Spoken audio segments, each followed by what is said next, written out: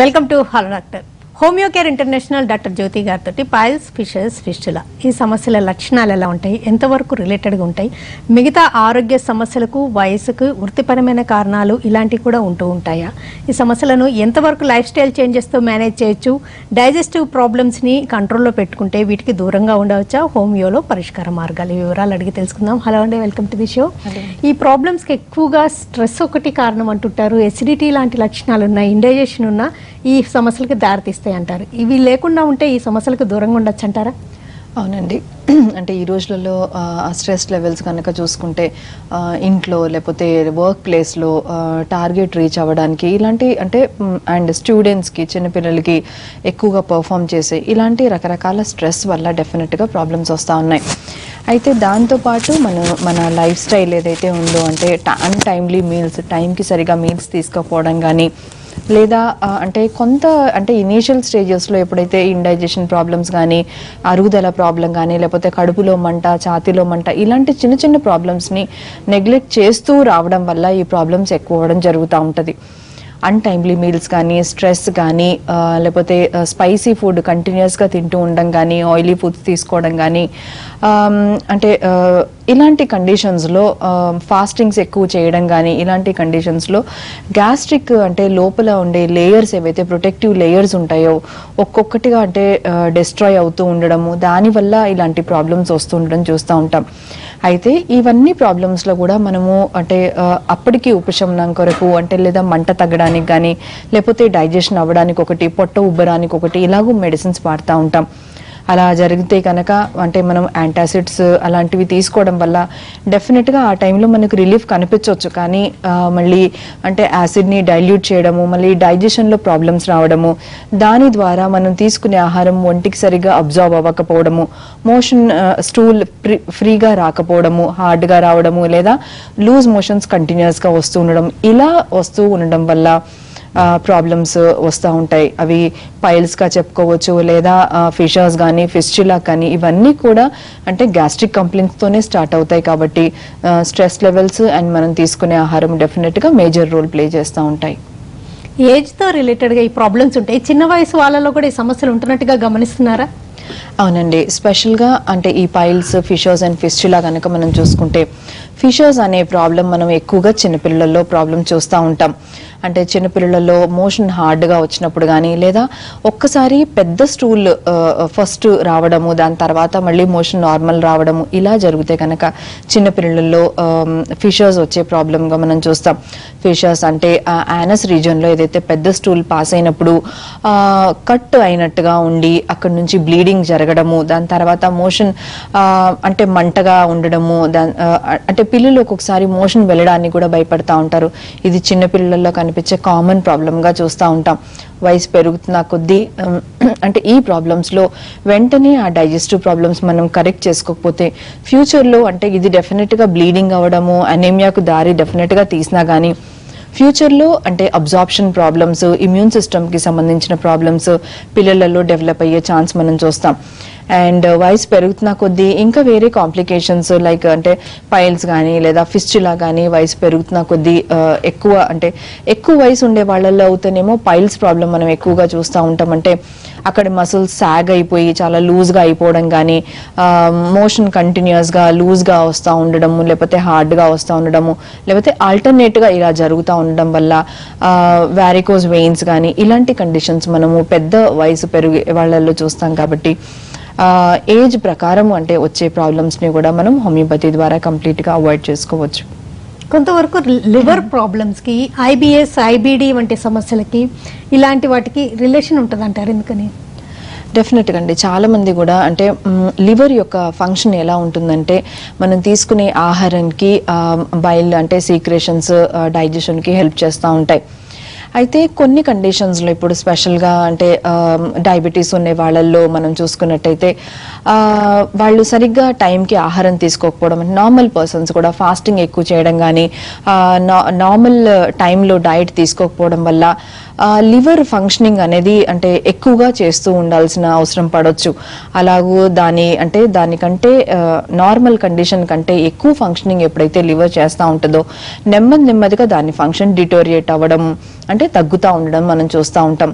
And దానికి తోడు ఇంకా ఏవైనా హ్యాబిట్స్ కనుక ఉన్నాయి అని అంటే లైక్ ఆల్కహాల్ కానీ ఇలా ఉంటే కనుక ఇంకా ఆ కండిషన్ వర్స్ అయ్యే కండిషన్ మనం చూస్తాం. ఇలాంటి డైజెషన్ అండ్ ఈ రోజులలో మనం చూస్తే లివర్ కి సంబంధించిన ప్రాబ్లమ్స్ ఫ్యాటీ లివర్స్ అనేది మనం కామన్ గా చూస్తా ఉన్నాం. అది మన ఇన్యాక్టివిటీని బట్టి కావచ్చు, లేదా ఇలాగూ ఫాస్టింగ్ కానీ లేకపోతే ఓవర్ ఈటింగ్ చేస్తూ ఉండడం వల్ల కూడా మనం ఈ ప్రాబ్లమ్స్ చూడొచ్చు. ఫ్యాటీ లివర్స్ కనుక చూస్తే 3 grades లో అండ్ నార్మల్గా ఆల్మోస్ట్ మనం స్కానింగ్ చేసుకొని అబ్డామిన్ చెక్ చేసుకుంటే almost 60 to 70% patients fatty liver డెఫినెట్గా ఉంటుంది. దీనికి హోమియోపతిక్ మెడిసిన్స్ ఎలాంటి సైడ్ ఎఫెక్ట్ లేకుండా ప్రాబ్లమ్ని అంటే ఇంకా నెక్స్ట్ గ్రేడ్లో పెరగకుండా మనం ఆపేసుకుంటూ అండ్ ఉన్న అంటే డైజెషన్ని మనం ఎప్పటికీ కరెక్ట్ చేసుకోవచ్చు. అంటే ఒక్కొక్కసారి మనము చాలా వరకు ఫుడ్స్ అవాయిడ్ చేస్తూ ఉంటాం. ఇది తినకూడదు, అది తినడం వల్ల మోషన్ హార్డ్గా రావడము, లేకపోతే పలాంది తినడం వల్ల మోషన్ లూజ్గా రావడము, అలాంటి వాటిని కంప్లీట్గా అవాయిడ్ చేస్తూ ఉండడము, పులుపు తింటే లేకపోతే డైజెషన్లో ప్రాబ్లం రావడము, ఇలాంటి కండిషన్ చూసి మనము అంటే ఫుడ్స్ కొన్ని అవాయిడ్ చేస్తూ ఉంటాం. హోమియోపతి అంటే లేయర్స్ ఏవైతే డిస్ట్రాయ్ ఉన్నాయో వాటిని కూడా అంటే రీజనరేట్ చేయగలిగే అంటే హోమియోపతిక్ మెడిసిన్ ఏదైతే కాన్స్టిట్యూషనల్ రెమెడీ ఉందో దాని ద్వారా మనం మళ్ళీ రీగెయిన్ చేయొచ్చు. కాబట్టి ఆహారంలో ఏమి తిన్నా ఏమవని పరిస్థితికి హోమియోపతి తీసుకొని వస్తుంది. అప్పుడప్పుడు లాక్సేటివ్స్ తీసుకోవడం, డైజెషన్ బాగా ఉండడానికి ఫైబర్ లాంటివి తీసుకోవడం ఏమన్నా హెల్ప్ చేస్తుంటాయా? కొంతమంది కోలాన్ థెరపీ దాకా కూడా వెళ్తుంటారు ఇలాంటి సమస్యలకు దూరంగా ఉండడానికి. అవి ఎంతవరకు పనిచేస్తాయి? మన అంటే హ్యూమన్ టెండెన్సీ ఒకటి అంటే మంటగా ఉంటే మంట తగ్గించుకోవడానికి, లేకపోతే మోషన్ హార్డ్గా ఉంటే లూజ్గా చేసుకోవడము, మళ్ళీ ఆ లూజ్గా అయింది మళ్ళీ ఆపడానికి, లూజ్ మోషన్ స్టాప్ అవ్వడానికి ఒక మెడిసిన్స్ అంటే మనం ఇన్స్టెంట్ రిలీఫ్ గురించి అంటే మన వర్క్స్ని బట్టి కానీ మన డైలీ రొటీన్ని బట్టి చూసుకుంటూ ఉంటాం. ఇది తప్పు అని నేను చెప్తాను. ఎప్పుడైతే మనకు డైజెస్టివ్ సిస్టమ్ కంప్లైంట్ మన బాడీ చూపిస్తుందో పలాని ప్రాబ్లం ఉందని వెంటనే కరెక్ట్ అవ్వకపోతే కనుక ప్రాబ్లమ్స్ ఎక్కువయ్యే ఛాన్స్ మనం చూస్తూ ఉంటాం. స్పెషల్గా లాక్సేటివ్స్ ఎక్కువగా వాడుతూ ఉండడం బట్టి కానీ లేదా మన సిస్టమ్కి సంబంధించిన ప్రాబ్లమ్స్ అలాగూ ట్రీట్ అవ్వకుండా ఉంటే చాలా వరకు అంటే క్యాన్సర్ కిందికి మారే ఛాన్స్ కూడా మనం చూస్తూ ఉంటాం. ఇయర్స్ టుగెదర్ డైజెస్టివ్ కంప్లైంట్స్ అలా ఉండకూడదు. అండ్ చాలా మంది బ్లీడింగ్ విషయంలో కూడా వస్తే చాలా కేర్లెస్ చేస్తూ ఉంటారు. ఆ బ్లీడింగ్ మరి పైల్స్ వల్లనే వస్తుందా లేదా ఫిషర్స్ వల్లనే వస్తుందా అనేది మనం రెక్టిఫై చేసుకోవాలి. సరే అంటే ఈ ఆహారం తీసుకుని ఈ డైట్ రెస్ట్రిక్షన్ చేసుకుంటే సరిపోతుంది అనడానికి కుదరదు. సో మన ఆ బ్లీడింగ్ దేని వల్ల వస్తుంది అనేది కూడా మనము అంటే రెక్టిఫై చేసుకోవాలి. సో ఏదైనా ప్రాబ్లం డైజెస్టివ్ రిలేటెడ్ కంప్లైంట్స్ ఉన్నాయి అంటే వెంటనే దాన్ని రెక్టిఫై చేసుకోవాల్సి ఉంటుంది. సంధ్య గారు కాల్ చేద్దామండి. సంధ్య గారు, హలో సంధ్య గారు. కొంతవరకు ఈ ప్రాబ్లమ్స్ ఉమెన్లో ఎక్కువ అనుకోవచ్చా? అంటే మరి మిడిల్ ఏజ్ ఉమెన్లో ఈ ప్రాబ్లమ్స్ ఎక్కువగా ఉంటున్నట్టుగా గమనిస్తున్నారా? అవునండి, డెఫినెట్గా అంటే పైల్స్ అండ్ ఫిషర్స్ రెండు ప్రాబ్లమ్స్ కూడా ఒబెసిటీ. ఓకే సంధ్య గారు, సంధ్య గారు చెప్పండి, వినపడుతుంది, చెప్పండి. ఓకే, కాల్ డిస్కనెక్ట్ అయినట్టుంది. అయితే ఈ ప్రాబ్లమ్స్ ఏవైతే ఉంటాయో అంటే పైల్స్ అండ్ ఈ ప్రాబ్లమ్స్ మోస్ట్లీ అంటే ఆడవాళ్ళలో ఎందుకు ఈ ప్రాబ్లం ఎక్కువ చూస్తూ ఉంటామంటే ఒబెసిటీ ఒక కారణంగా చూస్తూ ఉంటాం. ఒబిసిటీ డెఫినెట్గా కొన్ని హార్మోన్ తేడా వల్ల కూడా ఈ ప్రాబ్లమ్స్ వచ్చే అవకాశం ఉంటుంది. అండ్ ఒబిసిటీని కంట్రోల్ చేసుకోవడానికి అంటే ఇవన్నీ డైజెస్టివ్ సిస్టమ్కి సంబంధం ఉన్నా కానీ కొంతవరకు అంటే డైట్ మేనేజ్మెంట్ చేసుకుంటూ రెగ్యులర్ యాక్టివిటీ కనుక చేసుకున్నామంటే కొన్ని ప్రాబ్లమ్స్ మనం రెక్టిఫై చేసుకోవచ్చు. స్పెషల్గా ఇప్పుడు పైల్స్ విషయం తీసుకుంటే అంటే అదొక రకమైన వారికోజ్ వెయిన్ అని కూడా చెప్పొచ్చు. కాబట్టి అక్కడ నరం బ్లడ్ సప్లై సరిగ్గా లేకపోవడం వల్ల కూడా ఇలా జరిగి ఉంటుంది. అండ్ టోనిసిటీ పోవడం వల్ల కూడా జరిగే అవకాశం ఉంటుంది. కాబట్టి ఇవి రెండింటిని రెక్టిఫై చేసుకోవడానికి మనల్ని మనం యాక్టివ్గా ఉంచుకోవాల్సి ఉంటుంది. 1/2 hour to 45 minutes regular zag కానీ లేదా వాకింగ్ కానీ రెగ్యులర్గా చేసుకుంటూ ఉన్నారంటే మనం ఈ ప్రాబ్లమ్స్ని అవాయిడ్ చేసుకోవచ్చు. కొన్ని ప్రాబ్లమ్స్లో స్పెషల్గా అంటే పీసీఓడి ప్రాబ్లం కానీ లేదా డయాబెటీస్ టైప్ 2 డయాబెటీస్ ఇవన్నీ కనుక అసోసియేట్ అయి ఉంటే ఇంకా ప్రాబ్లమ్ని వర్స్ చేసే అవకాశం ఉంటుంది. అండ్ థైరాయిడ్ రిలేటెడ్ కంప్లైంట్స్ కూడా యూజువల్గా అంటే హైపోథైరాయిడిజం అనేది మనం ఆడవాళ్ళలో ఎక్కువ చూస్తూ ఉంటాం. సో ఇలాంటి కంప్లైంట్స్ ఒబెసిటీతో రిలేట్ ఉన్న ప్రతి ఒక్క కంప్లైంట్ ద్వారా కూడా ఆడవాళ్ళలో ఈ ప్రాబ్లం ఎక్కువ చూస్తూ ఉంటాం. నెక్స్ట్ కాల్ చేద్దామండి. హలో హలో మేడం, సంధ్య మాట్లాడుతాం. చెప్పండి సంధ్య గారు. కరీంనగర్ నుంచి మాట్లాడుతున్నా మేడం. చెప్పండి అమ్మా, మీ ప్రాబ్లం ఏంటి? నాకు మేడం మోషన్ ఫ్రీ ఉండదు. ఓకే. అయితే 2 days ఒకసారి వెళ్తే అది బలవంతంగా వెళ్ళాడు. అట్లా రోజు బలవంతంగా వెళ్తే ఒక 4 days కు ఇట్లా బొడిపెల్లెక్క వెళ్ళింది బయటకు. ఓకే. అది అట్లనే ఉంటుంది మేడం. ఓకే. అయితే మీరు మోషన్ వెళ్ళిన తర్వాత వాష్ చేసుకున్నప్పుడు అది తగులుతా ఉందమ్మా మీ చేతికి? బయటకు వెళ్ళింది, ఇట్లా బొడిపెలుస్తున్నది, అది తలుగుతుంది. గట్టిగా నార్మల్ గా ఉంటే ఏం నొప్పి లేదు. మన ఏలు గిట్లా తాకితే కొంచెం నొప్పి అనిపిస్తుంది. బాడీ ఎప్పుడు వేడి ఉంటది మేడం. ఎప్పుడు ఏమి నాన్ వెజ్ అది ఏమి తినను, ఓన్లీ కూరగాయలే తింటా మేడం. బాడీ ఎప్పుడు వేడిగా ఉంటది. సరే, ఓకే. మోషన్ వెళ్ళిన తర్వాత ఒక అరగంట గంట తర్వాత మళ్ళీ అది లోపలికి వెళ్ళిపోతుందా, అలాగే ఉంటుందమ్మా? అయితే అట్లా కొన్ని రోజులు మోషన్ వెళ్ళినప్పుడు బయటకు వచ్చేది, మళ్ళీ యథావిధిగా లోపలికి వెళ్ళేది. అయితే ఇప్పుడు 4 days కింద అట్లా బలవంతంగా ఫోర్స్ చేసి వెళ్ళేసరికి అది బయటకు వచ్చింది. ఇక లోపలికి పోతలేదు, ఇక బయటకే ఉన్నది. మీరు చెప్పే ప్రాబ్లమ్ ని చూస్తే ఈ వ్యాధి పెరుగుతా ఉన్నట్టు మనం చూస్తున్నామమ్మా. మీ ప్రాబ్లమ్స్ ని అరిసె మొలలు, పైల్స్ అని చెప్తాం అనమాట. హిమోరాయిడ్స్ అని అంటాం. అంటే ఇంతకు ముందు అయితే మీకు చెప్పండి మేడం. బ్లీడింగ్ అయితే పడతలేదు మేడం, ఓన్లీ బొడుపు లెక్క బయటకు వెళ్ళి ఉన్నది అంతే. బ్లీడింగ్ అయితే అయితలేదు మేడం. ఓకే. కానీ దాని ద్వారా కూడా చాలా ఇబ్బందిగా ఉంటదమ్మా. బ్లీడింగ్ అవ్వకపోవడం ఒకందుకు మంచిదే అయినా కానీ మీ ఇది అంటే మీరు ఓర్చుకున్నంత మాత్రం నీకు తగ్గట్లేదు, అది పెరుగుతా ఉంది. ఇంతకు ముందు అంటే 2nd grade లో ఉండేది, ఇప్పుడు ఆల్మోస్ట్ 3rd grade కి వచ్చి ఉన్నది. అలాగే మిగిలిపోవడం, ఇంకా కొంత టైం పడితే కనుక కొంత టైం అలా ఉంటే కనుక ఎక్కువసేపు నుంచోవడం వల్ల ఈ ప్రాబ్లం ఇంకా ఎక్కువ అయ్యే ఛాన్స్ ఉంటుంది. అలాగే బ్లడ్ సర్క్యులేషన్లో ప్రాబ్లం ఉంటుంది, కూర్చోవడము కష్టంగా ఉంటుంది. సో ఈ ప్రాబ్లం పెరిగే అవకాశం ఉంటుంది. అండ్ బ్లీడింగ్ ఎప్పుడైనా అవ్వచ్చు. సో వెంటనే మీరు ట్రీట్మెంట్ తీసుకుంటే కనుక మనము డైజెస్టివ్ సిస్టమ్ మొత్తాన్ని కూడా కరెక్ట్ చేసుకొని ఈ ప్రాబ్లంకి ఎలాంటి ఆపరేషన్ అవసరం లేకుండా ట్రీట్మెంట్ జరుగుతుంది మీకు. షార్ట్ బ్రేక్ తీసుకుందామండి. బ్రేక్ తర్వాత ఫిషర్స్ ఫిస్టులా సిమ్టమ్స్ ఎలా ఉంటాయి, స్టేజెస్ ఏంటి డిస్కస్ చేద్దాం. ఇప్పుడు హలో డాక్టర్లో షార్ట్ బ్రేక్.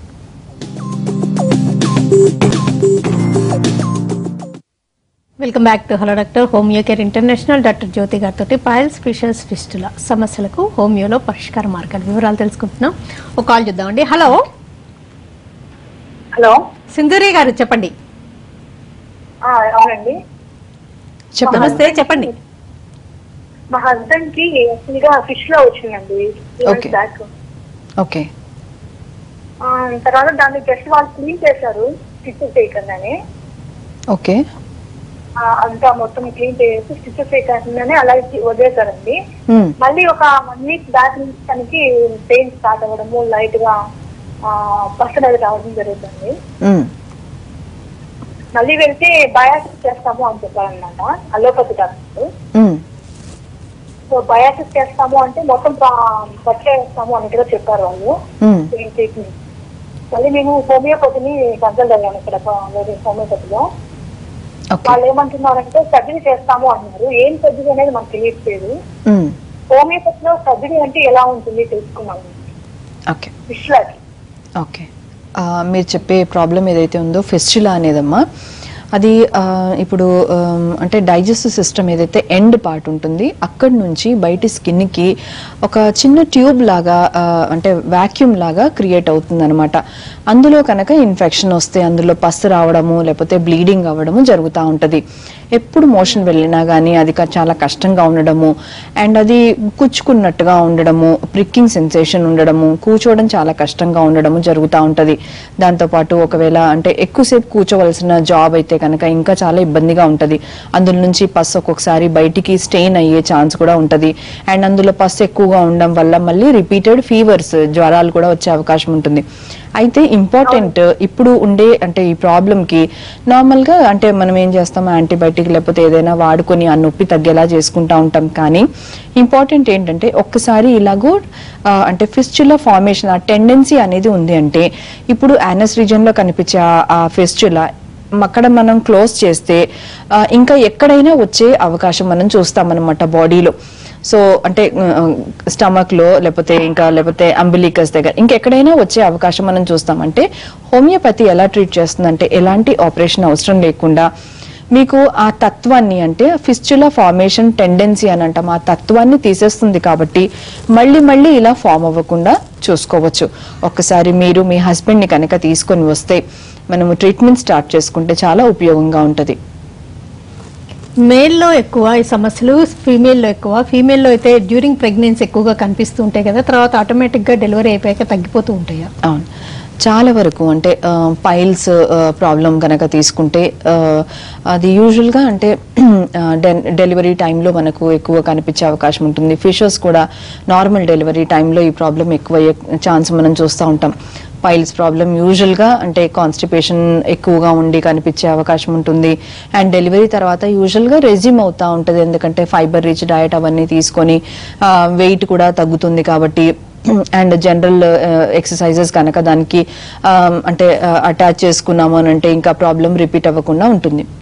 కానీ కొన్ని కండిషన్స్లో ఆ వెయిట్ మేనేజ్ అవ్వకుండా లేదా అంటే ఆ స్టూల్ని కరెక్ట్ చేసుకోకుండా అంటే సరి అయిన డైట్ కనుక తీసుకోకపోతే ఇంకా అది కంటిన్యూ అవ్వడమే కాకుండా ఆ గ్రేడ్స్ అనేది పెరుగుకుంటూ వస్తూ ఉంటుంది.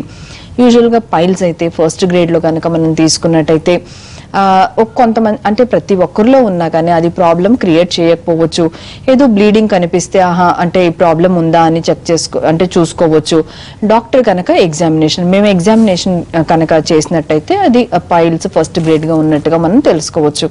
సెకండ్ గ్రేడ్ లో చూస్తే పైల్స్ యూజువల్ గా మోషన్ వెళ్ళిన తర్వాత ఒక మాస్ లాంటిది బయటికి రావడము, అది వెంటనే మళ్ళీ మోషన్కి వెళ్ళిన తర్వాత అంటే ఫినిష్ అయిన తర్వాత ఒక హాఫ్ అన్ అవర్ లోపల మళ్ళీ దాని పొజిషన్కి వెళ్ళిపోవడం మనం చూస్తూ ఉంటాం. థర్డ్ గ్రేడ్ లో చూస్తే కనుక అది బయటికి వచ్చినా కానీ ఫింగర్ తో మనం పుష్ చేసుకుంటే అది లోపలికి వెళ్ళడం చూస్తూ ఉంటాం. ఫోర్త్ గ్రేడ్ లో అది అలాగ మిగిలిపోవడము, కూర్చోవడం చాలా ఇబ్బందిగా ఉండడము, బ్లీడింగ్ అయ్యే ఛాన్స్ అంటే కొన్ని బ్లీడింగ్ అవుతాయి, కొన్ని బ్లీడింగ్ అవ్వకుండా ఉంటాయి. కానీ డెఫినెట్ గా ఆ ప్రాబ్లమ్ ని మనం ట్రీట్ చేసుకోవడానికి హోమియోపతి స్టార్ట్ చేసుకోవాల్సి ఉంటుంది. సేమ్ ఫిషర్స్ ప్రాబ్లమ్ లో కూడా అది పెద్ద స్టూల్ ఒకటేసారి రావడం కానీ లేదా కంటిన్యూస్ గా అంటే లూజ్ మోషన్స్ వస్తూ ఉండడము, లేదా డెలివరీ టైంలో యూజువల్ గా అంటే నార్మల్ ప్రెగ్నెన్సీ టైంలో బేబీ వచ్చే టైంలో ఒక్కొక్కసారి టియర్ అయ్యే ఛాన్స్ అంటే ఆ కట్ అవ్వడం మనం చూస్తూ ఉంటాం. ఇలాంటి కండిషన్స్ లో యూజువల్ గా ప్రెగ్నెన్సీ దాటిన తర్వాత అంటే డెలివరీ అయిన తర్వాత నార్మల్ పొజిషన్ కి వచ్చే అవకాశం ఉంటుంది. కానీ ఒక్కసారి ఈ ప్రాబ్లం కనిపించిందంటే మనం ఎప్పటికీ అంటే అలర్ట్ గా ఉండాలి. కొంత మోషన్ లో ఇబ్బంది రాగానే వెంటనే దాన్ని డయట్ ద్వారా కానీ లేదా దానికి హోమియోపతిక్ మెడిసిన్స్ వాడితే కనుక ఇలా రిపీట్ అవ్వకుండా కూడా మనం చూసుకోవచ్చు. మహేశ్వరి గారు కాల్. మహేశ్వరి గారు హలో. మహేశ్వరి గారు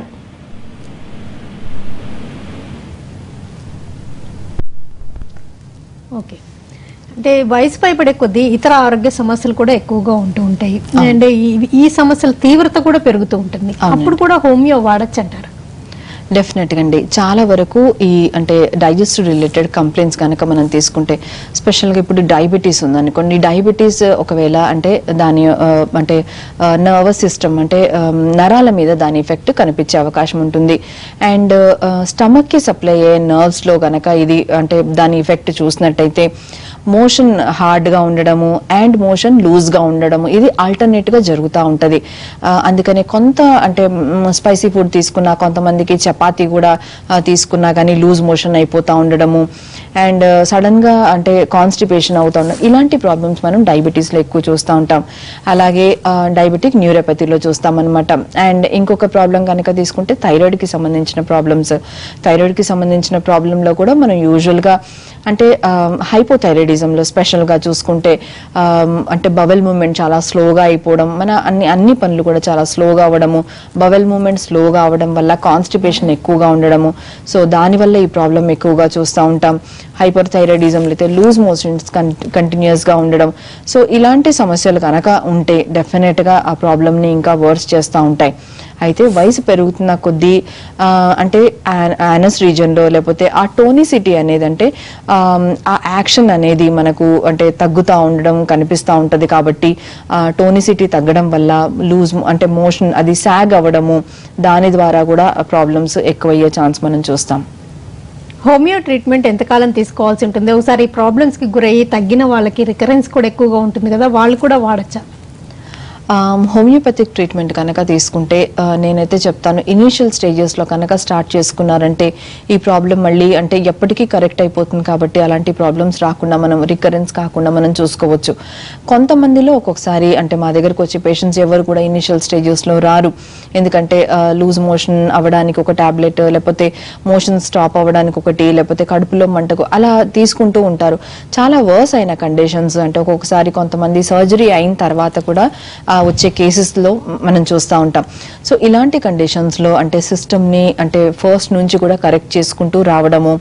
సో అండ్ ఈ ప్రాబ్లమ్స్ రిపీట్ అవ్వకుండా కొంత టైం అబ్జర్వేషన్లో పెట్టుకుంటూ ఉండడం వల్ల టైం కొంత ఎక్కువగా తీసుకునే అవకాశం ఉంటుంది. అయితే మన సిస్టమ్ ఒక్కొక్కసారి వెదర్ చేంజ్ని బట్టి కూడా ఉంటుంది. అంటే యూజువల్గా అయితే వింటర్ సీజన్లో బవెల్ మూమెంట్ కొంచెం స్లోగా ఉండడము, దానివల్ల కాన్స్టిపేషన్ ఎక్కువగా ఉండే ఛాన్స్, లేదా సమ్మర్ టైంలో బవెల్ మూమెంట్ చాలా ఎక్కువగా ఉండడము, లూజ్ మోషన్స్ అయ్యే ఛాన్స్ ఉంటుంది. కాబట్టి మా సజెషన్ అయితే అంటే ఒక 2 సీజన్స్ వరకు కూడా అంటే ఇలాంటి చేంజెస్ రాకున్నంత వరకు మీరు అంటే ట్రీట్మెంట్ కంటిన్యూ చేస్తే కనుక రికరెన్స్ మనం చాలా తక్కువగా చూసే అవకాశం ఉంటుంది. At the same time observation అంటే డ్యూరింగ్ ట్రీట్మెంట్ టైంలోనే కనుక అన్నీ తినడం, ఎందుకంటే చాలా వరకు కూడా రెస్ట్రిక్షన్స్ పెట్టుకుంటా ఉంటారు. ముఖ్యంగా నాన్ వెజిటేరియన్స్ అయితే ఎగ్ తినడం కానీ, లేకపోతే ఫిష్, చికెన్ ఇలాంటివి అవాయిడ్ చేయడము, లేదా వెజిటేరియన్స్ అయితే గోంగూర తీసుకోవడము, లేకపోతే వంకాయ తీసుకోవడం, ఇలాంటి చాలా రెస్ట్రిక్షన్స్, పులుపు తీసుకోవడం, ఇవన్నీ మానేస్తూ ఉంటారు. సో డ్యూరింగ్ ద ట్రీట్మెంట్ అంటే హీలింగ్ ప్రాసెస్ జరుగుతున్నప్పుడు ఇవన్నీ కూడా తీసుకోగలిగేలా హోమియోపతి చేస్తుంది. కాబట్టి మళ్ళీ రికరెన్స్ ఛాన్స్ అనేది చాలా తక్కువగా ఉంటుంది. ఎందుకంటే అండ్ డ్యూరేషన్ పీరియడ్ ఇంత టైం ఎక్కువ తీసుకున్నప్పుడు అన్ని సీజన్స్ లో కూడా మీరు పాస్ అవుతా ఉంటారు. కాబట్టి డ్యూరేషన్ పీరియడ్ ఎక్కువ పట్టినా కానీ మళ్ళీ రికరెన్స్ ఛాన్స్ తక్కువ ఉంటుంది. కాబట్టి కంటిన్యూ చేసుకోవచ్చు. ఈ మూడు ఎంతవరకు రిలేటెడ్ గా ఉంటాయి? ఏదైనా ఒక సమస్య ఉండే వాళ్ళకి ఇంకొకటి కూడా వచ్చే రిస్క్ ఎక్కువ అంటారా? అవునండి, చాలా వరకు కూడా అంటే ఫిషర్స్ అండ్ పైల్స్ కలిసి ఉండే ప్రాబ్లమ్స్ మనం ఎక్కువ చూస్తూ ఉంటాం. నేను దాకా చెప్పినట్టుగా పిల్లలలో అయితేనేమో ఫిషర్స్ ప్రాబ్లం ఎక్కువగా చూస్తూ ఉండడము, అండ్ అది సరిగ్గా ట్రీట్ అవ్వకపోవడము, లేకపోతే అలా జరగడం వల్ల ఒకవేళ అంటే స్టూల్ని కరెక్ట్ చేయలేదు, ప్రాపర్ డయట్ సజెస్ట్ చేయలేదంటే పైల్స్ కిందికి మారిపోవడం కూడా జరిగే అవకాశం ఉంటుంది. సో ఎప్పుడైతే ఈ 2 ప్రాబ్లమ్స్ కలుస్తాయో ఇంకా అంటే ప్రాబ్లమ్ని చాలా విపరీతంగా చేస్తూ ఉంటాయి. సో ఇలాంటి కండిషన్స్లో కూడా అంటే చాలా మంది హోమియోపతి టైం ఎక్కువ పడుతుంది, ఇప్పుడు అంటే ఈ నొప్పి భరించలేకుండా ఉన్నాం అలా అనుకుంటారు. బట్ హోమియోపతిలో అంటే ప్రెసెంట్గా ఉన్న సిచ్యువేషన్కి అంటే తగ్గడానికి SOS మెడిసిన్స్ అని తొందరగా తగ్గడానికి ఎమర్జెన్సీ మెడిసిన్స్ ఎలా ఉంటాయో ఫ్యూచర్లో ఈ ప్రాబ్లం రిపీట్ అవ్వకుండా ఉండడానికి కూడా మెడిసిన్స్ ఉంటాయి. హోమియో ట్రీట్మెంట్ మినిమం ఒక 6 months నుంచి 1.5 years అలా పెట్టుకోవాల్సి ఉంటుందా? ఒకవేళ ఈ ట్రీట్మెంట్ తీసుకుంటే మనం ప్రాబ్లం కంట్రోల్లోకి వచ్చింది అనుకోవాల్సి ఉంటుందా? చెకప్స్ కూడా చేయించుకుంటూ ఉండాలా? ఎప్పటికప్పుడు అంటే స్పెషల్గా ఒకవేళ బ్లీడింగ్ పైల్స్ కనుక ఉన్నాయి, లేదా ఫిషర్స్లో బ్లీడింగ్ కనుక ఎక్కువ చూస్తామనంటే డెఫినెట్గా అంటే అనిమిక్గా ఉన్నారా, బ్లడ్ పర్సంటేజ్ ఎంత ఉంది అని డెఫినెట్గా చెక్ చేసుకోవాల్సి ఉంటుంది. అండ్ మనల్ని కూడా ఇప్పుడు సపోజ్ పైల్స్ విషయంలో వస్తే అది ఏ గ్రేడ్లో ఉంది, అండ్ ఎలాగూ అది రిగ్రెస్ అవుతా ఉంది, తగ్గుతూ ఉంది అనేది కూడా మనం 3rd grade నుంచి ఏమైనా 2nd grade వరకు వెళ్తుందా లేదా మనం ఎప్పుడూ చెకప్ అంటే చేసుకోవాల్సి ఉంటుంది. కొన్ని అంటే ఇన్వెస్టిగేషన్స్ అంటే మీ బబుల్స్ కరెక్ట్ అయినా కానీ బ్లీడింగ్ ఎంతకు స్టాప్ అవ్వలేదు అంటే డెఫినెట్గా మనము ఇంకా అంటే ఫర్దర్ ఇన్వెస్టిగేషన్స్ చేసుకోవాల్సి ఉంటుంది. అది మరి ఏదైనా అంటే కోలన్ క్యాన్సర్ వల్ల అలా ఏదైనా జరుగుతుందా, ఇంకేదైనా ప్రాబ్లం వల్ల బ్లీడింగ్ జరుగుతుందా అనేది మనం రెక్టిఫై చేసుకోవాల్సి ఉంటుంది. సో నేను ఒకటే చెప్తానంటే డైజెస్టివ్ రిలేటెడ్ కంప్లైంట్స్ ఉండి ఉన్నప్పుడు వెంటనే కనుక ట్రీట్మెంట్ స్టార్ట్ చేసుకుంటే అంటే వర్స్ కండిషన్స్ వరకు వెళ్లకుండా మనం చూసుకోవచ్చు. స్పెషల్గా బ్లీడింగ్ ఉంటే కనుక వెంటనే అలర్ట్ అయిపోయి దానికి ట్రీట్మెంట్ తీసుకోవాల్సి ఉంటుంది. సో దట్ అంటే ఫ్యూచర్లో ప్రాబ్లమ్స్ లేకుండా మనం అవాయిడ్ చేసుకోవచ్చు. ఓకేనండి డాక్టర్ జ్యోతి, పైల్స్, ఫిషర్స్, ఫిస్టులా సమస్యల లక్షణాలు ఎలా ఉంటాయి, ఎంతవరకు రిలేటెడ్గా ఉంటాయి, హోమియో ట్రీట్మెంట్ అండ్ ఎలా మేనేజ్ చేయాలి, డైటరీ కేర్ అవి ఎలా తీసుకోవాలి తెలియజేసినందుకు థ్యాంక్స్. థ్యాంక్ యూ అండి. ఇది ఇవాల్టి హలో డాక్టర్.